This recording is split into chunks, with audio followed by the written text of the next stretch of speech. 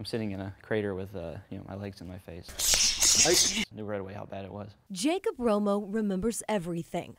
From the second the Marine Lance Corporal stepped on an IED in Helmand Province in February 2011 and every moment after. I was conscious the whole time. I stepped on it, it blew me up in the air, I landed in the hole. Even then, he knew what he wanted to do. I was still smoking in the hole that, that I was going to want to do martial arts again. And so he is. He's been through some 36 surgeries, and when people see what he's doing, usually a jaw drop and eyebrows go up. When he's here, he feels alive. That's the best way to say it.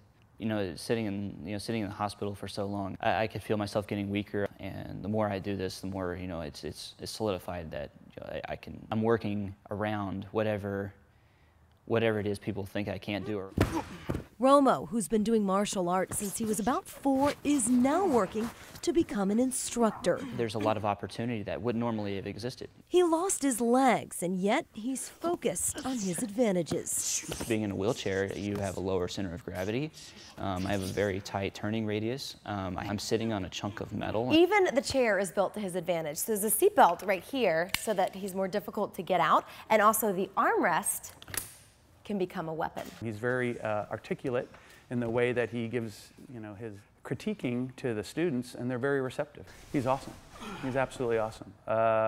He's incredibly strong, probably stronger than he realizes. So if there's anything he wants people to remember, there's really no excuse to sit around and say that I can't. In Sorrento Valley, Erica Fox. You don't have any excuses. Fox 5 News.